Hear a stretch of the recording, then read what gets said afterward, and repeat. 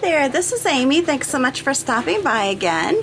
Tonight I'm going to show you how I painted this beautiful 20-ounce wine glass. It's a red wine glass with this pretty, kind of a funky little flower with green leaves and some gold dots and some gold trim around the top and the bottom.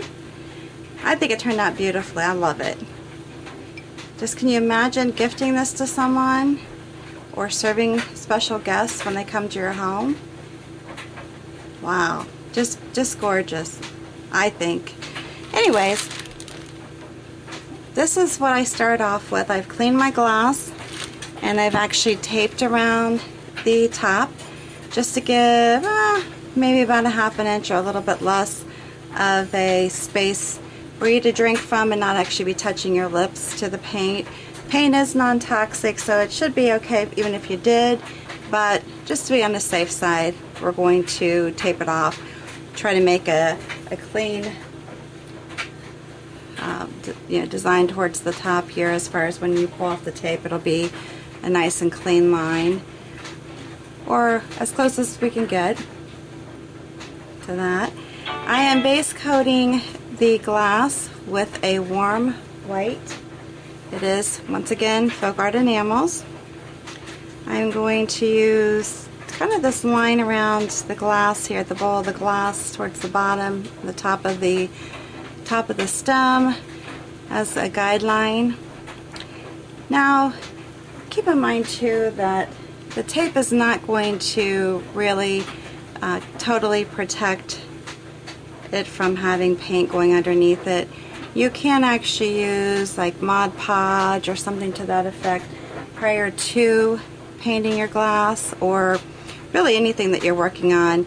They have so many different forms of it nowadays that there's something for every type of surface, and that's something they also, a lot of people recommend when they're doing stenciling, is to go over the design before you actually paint it, and that helps prevent the seepage of the paint from underneath the tape. But we're just going to go ahead and continue painting here, because when I finish it off with using the gold paint around the top and the bottom, that actually makes it look nice. Any kind of paint that pulled away or is uneven, well, it really won't matter too much. I am using my Dynasty brushes. This is from the number 71 Glass Art by Dynasty, and I will have a link below that will tell you how to order your set. I love these brushes. If you're trying to base coat, not do multi, like one stroke where you're loading the brush with 2 different colors or whatever, you just want a nice base coat, these are perfect. They really do help provide good coverage. I'm not sure why. I don't know if it's just the type of bristle, because it's just nice, and they're not real stiff, but they are definitely make a difference when you're doing a base coat. If I were to be using another type of brush, I would probably have to let this dry and maybe do a couple base coats. Or if I were creating a design with this brush, might have to do a couple base coats on the actual design. But you can see here, it's doing a pretty good job covering it. Now also too, it depends on the color that you're using. Some colors are more opaque than others, or have more pigment to them. And that happens to be the case with the Folk Art Enamels when you are using like the off-white or the Wicker White. They tend to have more of the, I forgot what I just said, more of the pigment. If you're doing a red or something to that effect, it's not going to have a lot of pigment. So you probably will find yourself maybe coating it a couple times, maybe even with this type of brush. Now I will allow this, the type of design I'm painting, I will allow this to dry. Reason being is that it's so much easier. I really don't want the base coat to bleed into or intermix with my flower. Not that I'm not using this color, because I am actually using this color, as part of the project, but I really want my base to be dry, and so that from the inside of the glass you're seeing a nice smooth and not bleeding and a mixture of the different paints and all. You're just seeing one, you know, not that you can't see the design a little bit, but you're really just seeing one nice color in there. Oh, I'm sorry.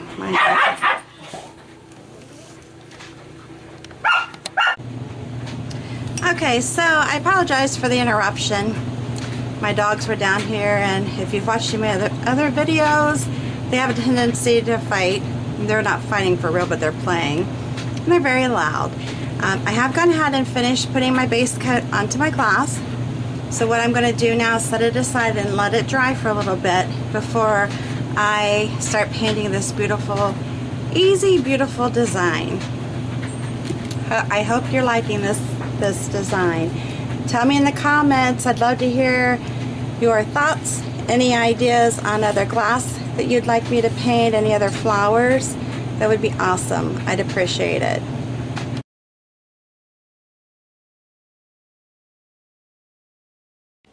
Okay, so now I've dried the glass and I'm getting ready to go on with painting the actual design on the glass.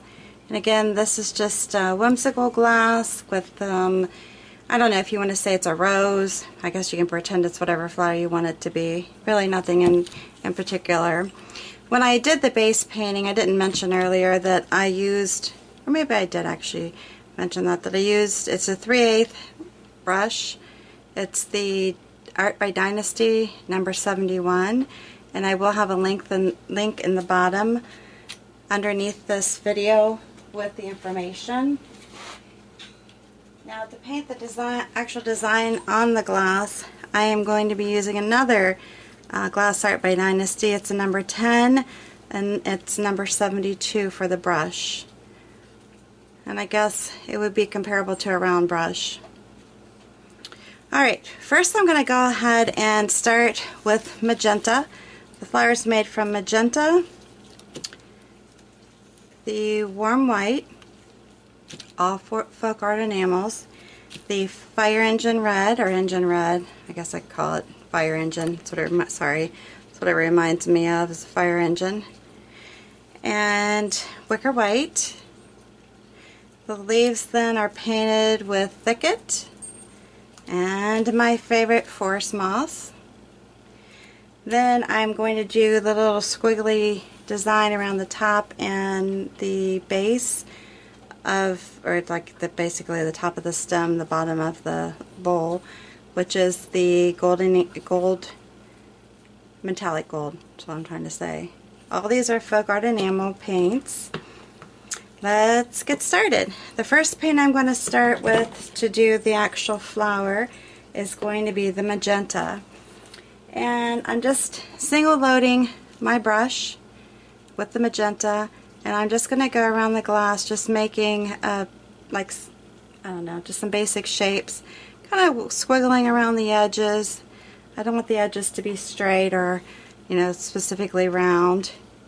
And then just doing some wispy kind of numbers in the middle. And I will just, like I said, keep turning the glass and adding these on as I turn, and just trying to make them kind of random so they're not, oops, I actually hit the red, sorry about that.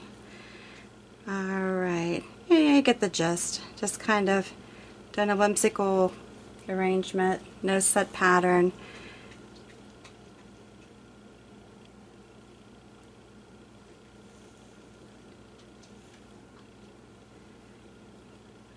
And then just making sure I get some in the middle.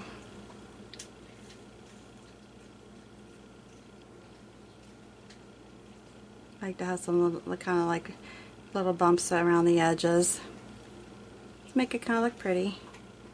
And then just kind of, like I said, just keep turning the glass and making your designs as you turn.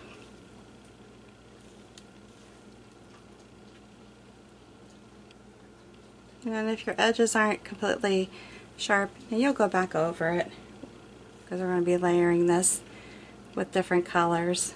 For the 4 different colors, basically, for the floral part. And the leaves will be consistent of 2 colors.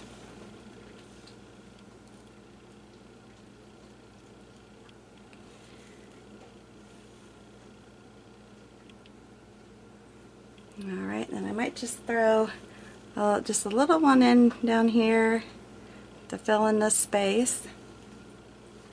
I keep wanting to touch my brush into the red. Now when I showed you initially, the glass was actually cleaned and I had the tape around the top. I have, as you can tell, removed the tape around the top.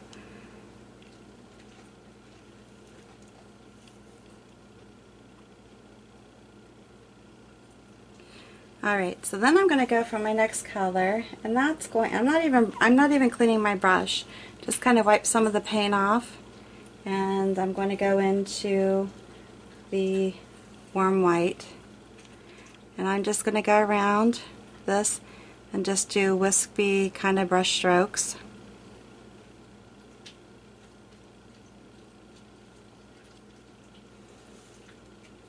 And again on this, it's the mirror thing is just to keep turning the glass and just doing some strokes throughout the design itself. And you can try to get to the edge as much as you want, or at least some of that with the original color. But this is where I'm saying, like, if you don't have a neat edge at this point, you're going to be turning it and adding color to it, so it's okay. You'll get to it. You can make it look nicer as you're turning the color or turning the glass and adding the little strokes to it. Like I said, there's just no certain pattern to it. It's just really free little strokes that you're putting through it. And you know, you might want to watch getting the paint on too thick if you're going to bake this, because you don't want the paint to actually bubble, as I've mentioned before.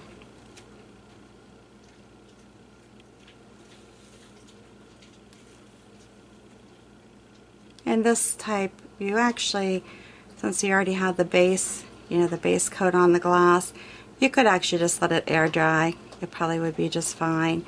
But keep in mind, if you do that, just fine. But if you do that, you gotta make sure you allow it time to cure before placing it in the dishwasher. Once it's dry, you can go ahead and use it, but I would recommend hand washing it just to make sure that it's dry, you're fully cured, before you put it in the dishwasher. With the folk art enamels, it's 21 days of curing time. Whatever paint you're using, as with any paint, check the manufacturer's instructions. Make sure, first of all, that you can just air dry it, because some of the glass paints do require baking, while others, like the folk art enamel, leave it up to you. Not sure why that is. My understanding is that it actually is stronger as far as the paint goes if you bake it, but truly, honestly, I'm not really sure how much different it would be. That's just something I've heard. So, you know, I know I have a lot of people ask about the paint staying on the glassware, and the main thing is if you treat it like fine china, which if you are treating it like fine china, you might want to opt to paint it, or I'm sorry, wash it, hand wash it, as opposed to placing it in the dishwasher. And then just, you know, lightly drying it and placing it back in your cupboard. As with anything, if you treat it nicely, you're going to get a longer wear time out of it, and you'll be able to use it longer.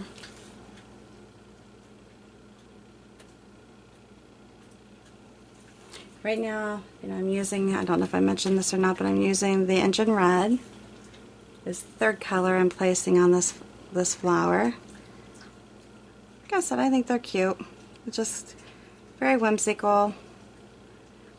You could layer it with more than 4 colors too if you wanted. And then the last color I'm going to add to it is I'm going to go back in, or not back in, but go in with some white. Kind of define it a little bit more with the white.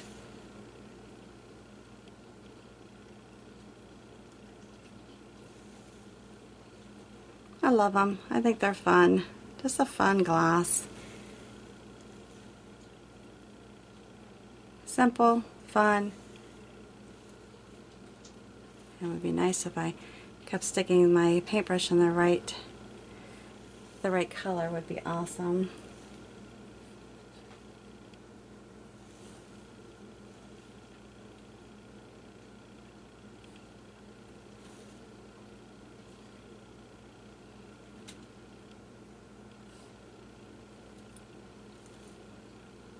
Would love to hear your comments. If you like my videos, please, please, please, please subscribe, share, give me a big thumbs up.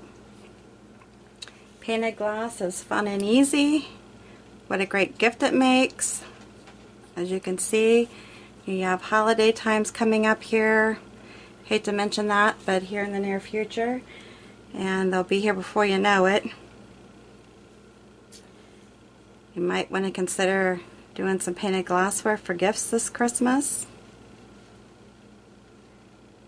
Alright, I think we're done with this part. Like I said, you could keep going, maybe you can go back in and add some more of the pink to the top, but I'm not going to do that for the purpose of this video. Now I am going to go ahead and wash my brush, because I'm going to be starting with green next. And I don't really want the pink in there, but if you don't mind, you can add the pink. And these are going to just be simple little petals, and they're basically just kind of drawn on. Now you can make them just kind of rounded. You can have a pointed tip on the end. I don't know what's happening here. A pointed tip on the end, or have them rounded, or vary them. I am using the Thicket and the Forest Moss, which are those are my favorite combos for leaves. And just simple, just adding the two colors. I am so sorry, I keep floating off the screen. I'm sorry about that. Keep adding the two colors.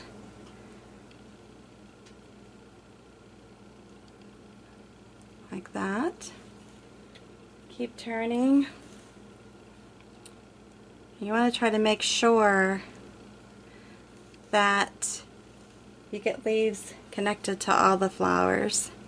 Because sometimes it's kind of hard when you're filling them in. There's not a whole lot of space. You might forget to actually add one to a flower. It might kind of be up against it, but it's not actually for that specific flower.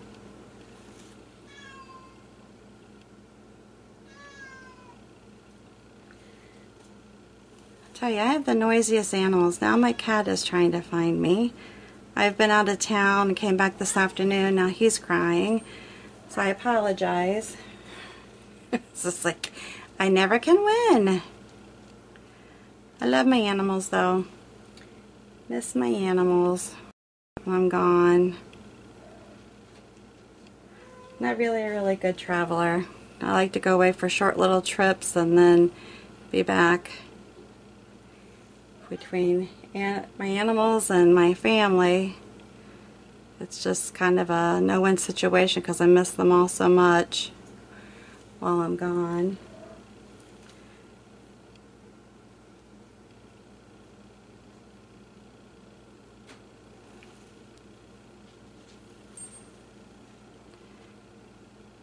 And some of these dead spaces like this, there's quite a bit of space. Fill it in with some leaves.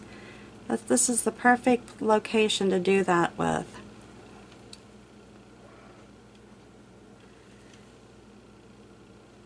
Hi, Chuck Chuck.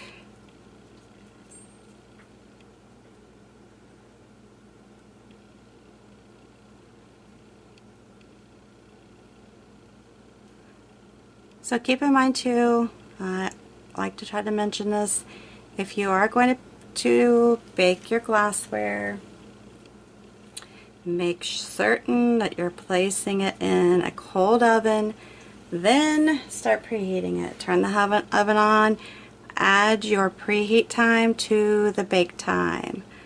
Mine happens to be a 20-minute preheat, so my glassware's in there for 50 minutes.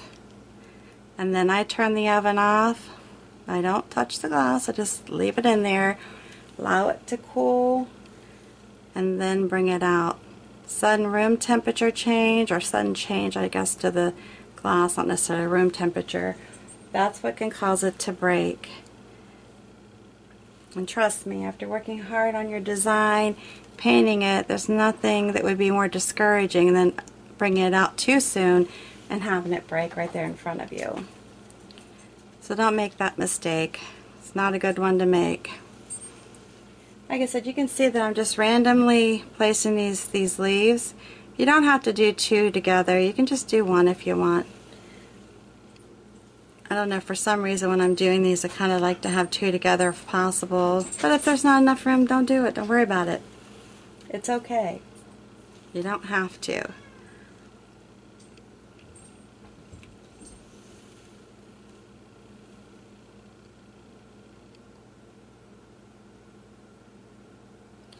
Like I said, I just like to try to get some fun, easy videos, glass painting videos out to people so that it's not so discouraging that people think, well, I can't do that. Sure you can. Anybody can. If you can pick up a paintbrush, you can make it happen.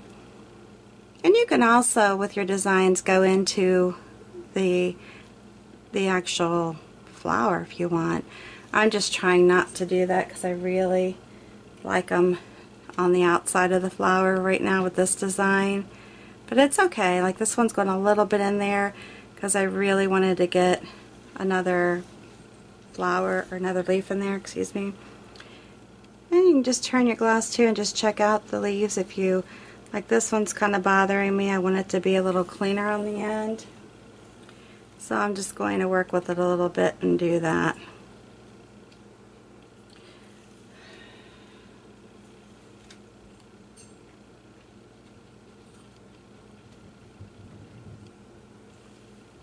This is such a fun pattern too.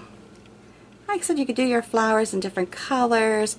If you want to make specific, shapes, make a different shape for the flower. I think you could use the same technique really on any flower that you wanted to do. It would probably be perfect. And if you want to do more shading on your leaves, go for it. Have at it. Have at it, as I always say. Do what makes you happy. Do what makes you happy. And come back like that even.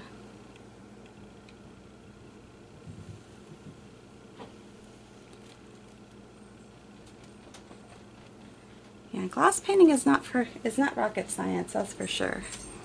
That is for certain.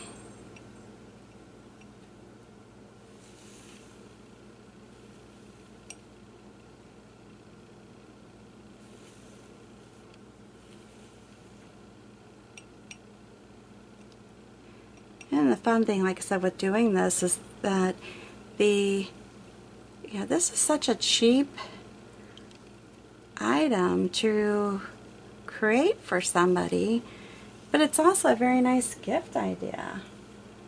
It's not something that's really like chintzy, where you think, oh gosh, I'm not gonna, they're not gonna want this. People love these as gifts, especially with, people entertaining so much in society now.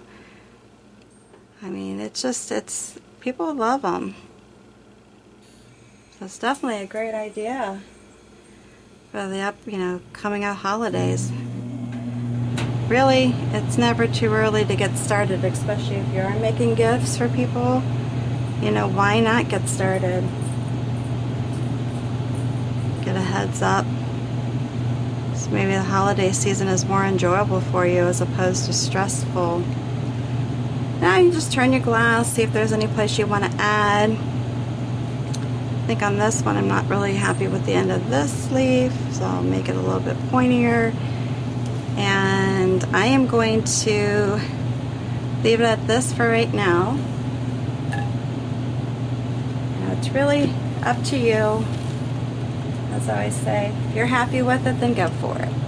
So now I'm going to take my bottle of the metallic gold, and I'm just going to try to just randomly go around this top. And I'm not trying to make any specific pattern with it. Sorry. Bought a new camera thinking I'd stay on the thing better, and I keep floating down.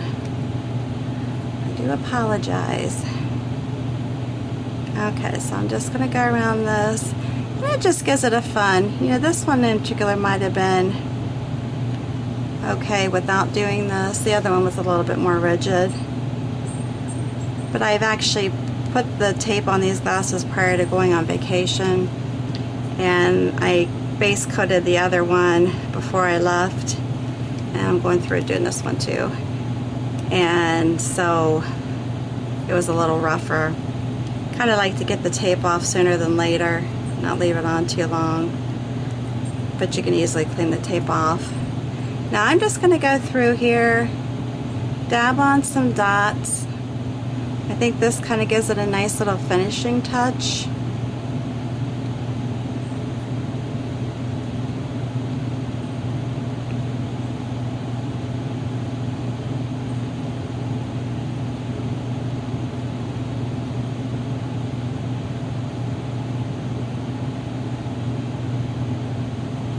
I'd like to hear what you have to say about this. Let me know if you like this design, if you find that it would be easy to do. Again, if you haven't already done it, if you like my channel, please subscribe to it. Give me a big thumbs up. Share this with anyone that you think might be interested. And I will see you for the next video. Thanks again for stopping by. Let me know if you have any questions. And until the next video, have a good one.